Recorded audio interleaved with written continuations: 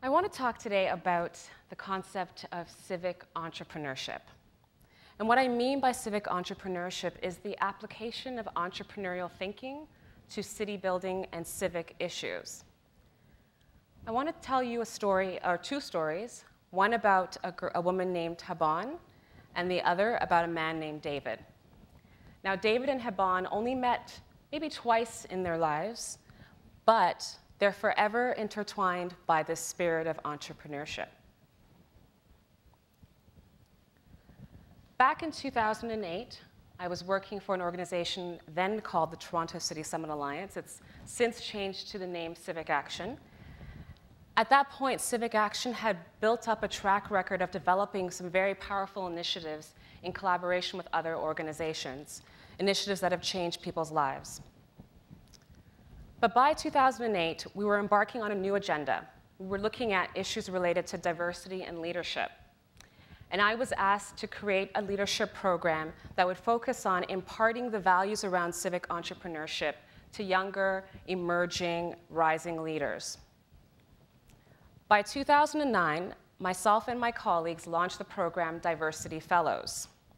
And it was through this program that I came to meet Habon. She came in for the interview, and I have to say, when I saw her, my biases went up. I admit, I'm guilty. I looked at her and I thought, she's way younger than I was expecting, and way younger than I think someone should be for this program. But as soon as she opened her mouth and started talking, all of those doubts went out the window.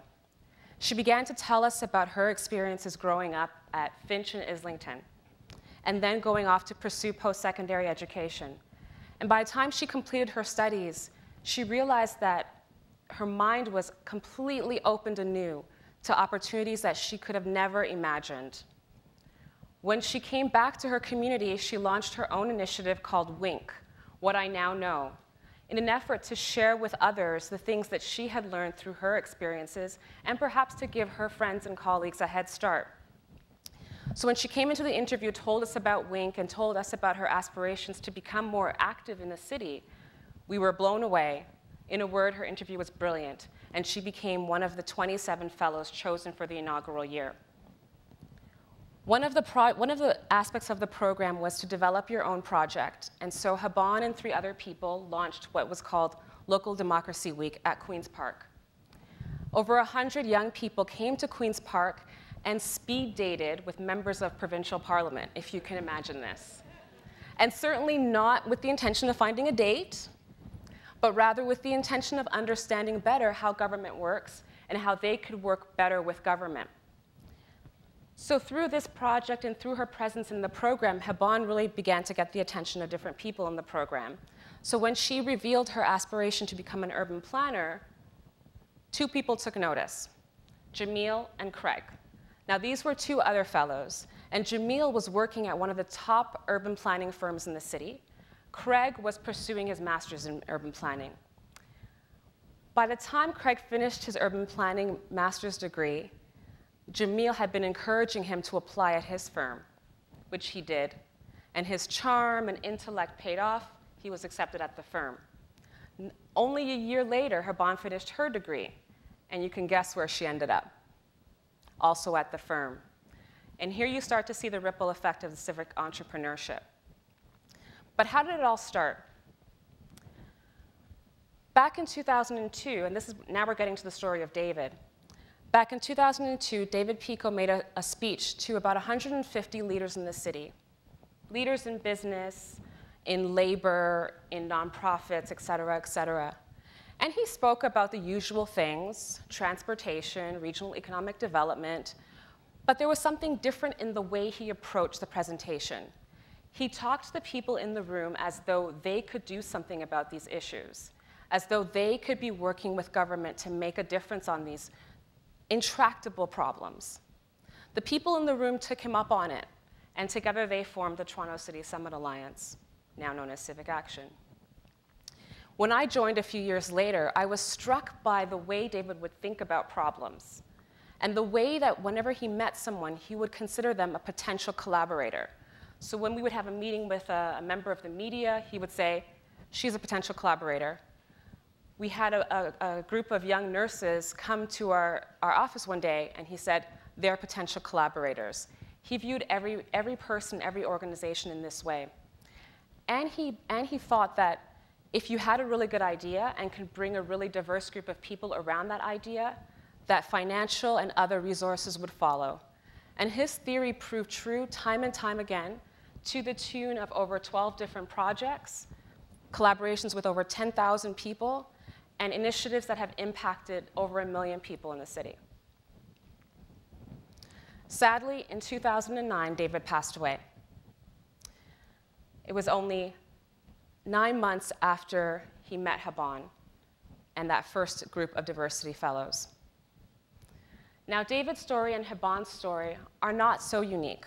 There are many people living with a civic entrepreneurial approach in this city and in cities all over the globe. But what would it take for us to really create a culture of civic entrepreneurship in our city? I think there are a few things. We would have to shift our mindset from being consumers of government services to being potential collaborators with government. In the same way that David saw every person as a potential collaborator, we need to look at each other in that way. We also need to have our institutions act as investors in our leadership. If we take the example of Haban, being in that Diversity Fellows program allowed her to practice being a leader. You hear the expression often that leaders aren't born, they're made, but leaders also need practice. They need places where they can actually take chances, embrace risk, knowing that they will be supported. Schools, faith institutions, think tanks, foundations, they can all be investors of this kind. Finally, my favorite, individuals need to act as shoulder tappers. What I mean by this is, when we see leadership potential, we need to invite people to practice that leadership. We can't allow people to pass us by and not embrace them and not encourage them to act on the talent and the potential that they have within them. And even if they don't take you up on it in that moment, they'll remember that invitation, and when the circumstances are right and when the time is right, they will. And our cities and that individual will be better for it. So my point today is that this spirit of civic entrepreneurship adds value, but it doesn't add value to those people doesn't only add value to those people who are part of it, but it adds value in exponential amounts in ways that affect our city.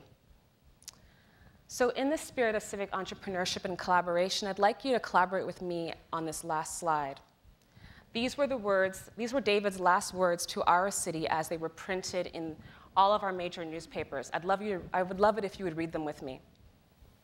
We can be a city where collective leadership is the norm, a city where civic entrepreneurs are everywhere, and the process of bringing all the parts of civil society together to solve a problem is really how the city defines its uniqueness. A city where this quality is the essence of what makes Toronto so special. Thank you.